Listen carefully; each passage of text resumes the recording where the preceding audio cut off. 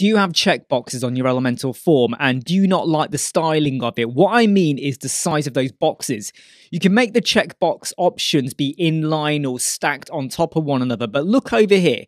I can click this and it's now going to give it a little bit of an orangey color, which I'm not liking. Also, boxes are just very small. And imagine you had 20 options over here. It's going to start to look really, really crowded.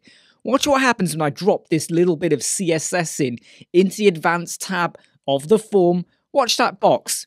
It's grown a little bit bigger. Let me remove it. Okay, look at the size of it. Let me paste it back in again. The box grows bigger and it has changed color as well. Here you can see FF050. So now if you want the checkbox to match the branding of your website, you can do that. And down here, if I was to change this 15 pixel height to be 25, you can see what it's doing there. The code is in the video description, and I want to give a big thank you to B Informatica for sending this over to me. Hey, I hope you like, subscribe, share, and follow, and go and make your Elementor forms look a little bit better. See you soon.